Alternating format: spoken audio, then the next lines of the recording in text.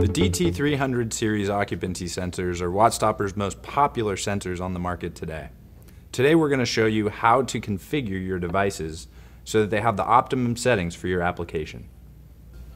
The most common question that comes up following the installation of the DT-300 series occupancy sensor is, how do I adjust the time delay and sensitivity of the product to my liking? To make adjustments, remove the cover of the occupancy sensor.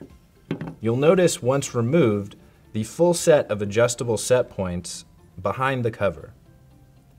The ultrasonic sensitivity trim pot will be visible just to the right of your dip switches and can be adjusted by turning clockwise for increased sensitivity or counterclockwise for decreased sensitivity. Please be sure not to over-torque your device when adjusting. The default ultrasonic sensitivity is set to 50% as it is appropriate for most applications. The dip switches allow for the adjustment of the time delay as well as other possible set point adjustments on the product. Notice that dip switches 1 through 3 on the product allow for adjustment of the time delay specifically. Those adjustments can be made from 30 seconds all the way up to 30 minutes. Another common question is with regard to the adjustment of how the two technologies work together, PIR and ultrasonic.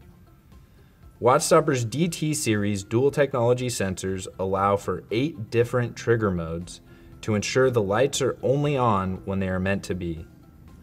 The standard or default operating mode requires that both technologies, passive infrared and ultrasonic, detect in order to turn the lights on initially, and either technology to re-trigger occupancy once the lights are already on.